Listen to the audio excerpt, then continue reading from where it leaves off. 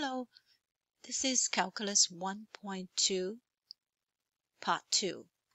So in this video, we're going to talk about how to use polynomial function for modeling, and in particular, quadratic function as well as linear function. So this first example is a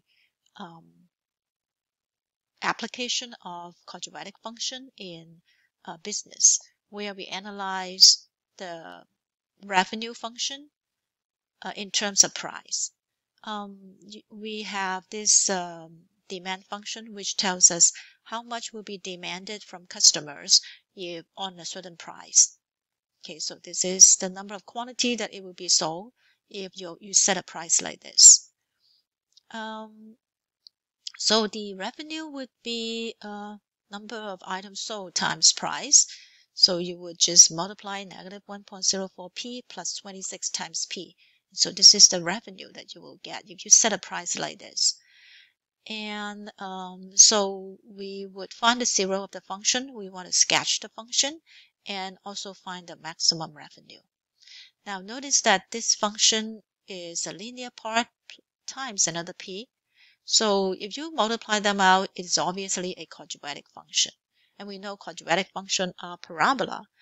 And in this case, if we multiply it out, r of p would actually equal to negative 1.04 p squared minus 26p.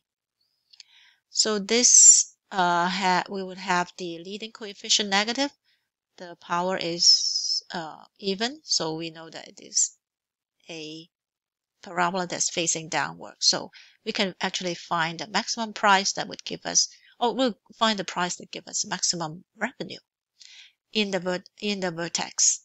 So to graph this, we would find 0. So 0 would be setting negative 1.04p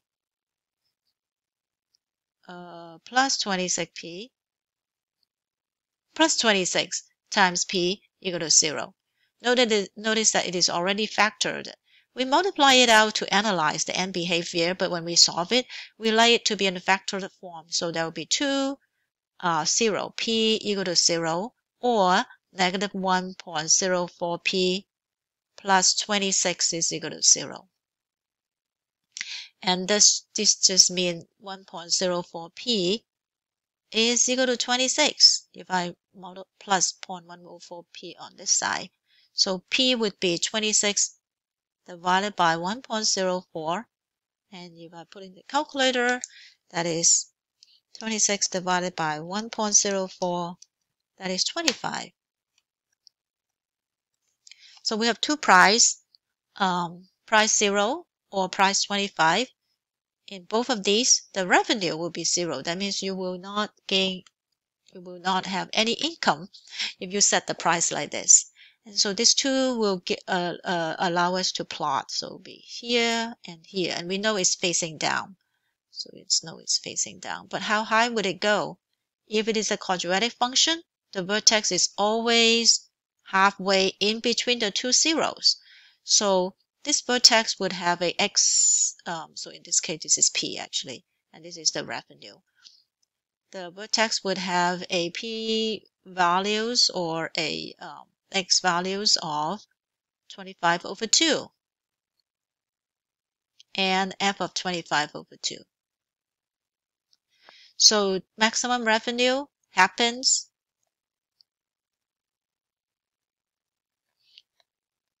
at p equal to 25 over 2 dollar. So that is 12.5. So the features of quadratic function allow us to find maximum or minimum value very, very good. And then the fact that these are factor allow us to find the zeros and use it for graphing. The second example is the use of linear models to model change that increase in a constant rate. So let's read this. The population of a city increases from 18,000 at year 2015 to 35,000 at year 2020. So over 5 years, it starts from 18,000 to 35,000. Find the linear function So we assume that the rate of change is the same. That can be used to model the population of the city. Usually, population are not modeled bilinear, but in a short period of time, sometimes it's okay. So let's see how we can model it. So we have the t equal to 0 is 2015. So that would be the y-intercept. So we would say a function would be like this, equal to mx plus b. B is at t equal to 0. It's equal to 2015. Oh no, it's 35,000. No, year 2015 is 18,000. Erase this.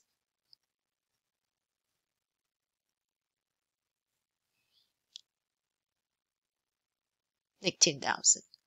So, and then what is the slope? The slope is what? So let's write down 2015 is t equal to 0. Population is 18,000. And in 2020, what would t be? T would be 2020 minus 2015. It would be 5. Population is 35. So obviously this would be y2, y1, x2, x1. So my m would be 35 minus 18 over 5 minus 0.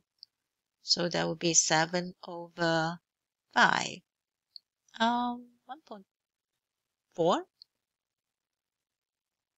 Okay, so my function would be f of x, or maybe I'll use p of x. Okay, for population. P of t is time, right? P of t is equal to 1.4 t plus 18. Use the function to predict the population at year 2023. So at 2023, t would equal to what? Would be equal to 2023 minus 2015. That is equal to 8.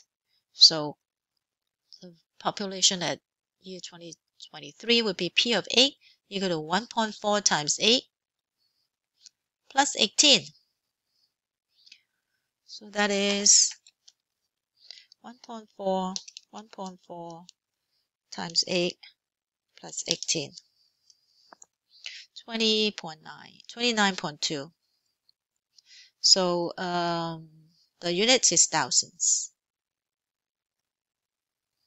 Okay, so that's how you use linear and quadratic models to solve equation to model some application.